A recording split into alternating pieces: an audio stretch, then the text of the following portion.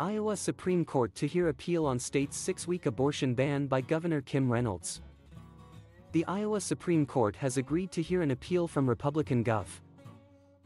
Kim Reynolds regarding the state's ban on abortion after 6 weeks of pregnancy.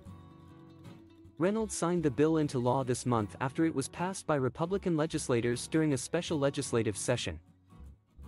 The ban, known as the Heartbeat Law, prohibits most abortions at around 6 weeks, a stage where many women may not yet be aware of their pregnancy.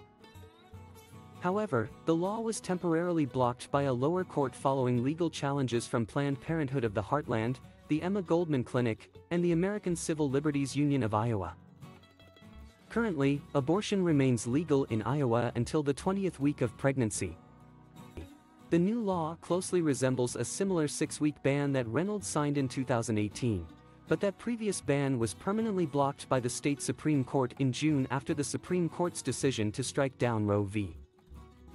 Undeterred, Reynolds and Iowa Republicans pushed for this stricter abortion ban, leading to the ongoing legal battle.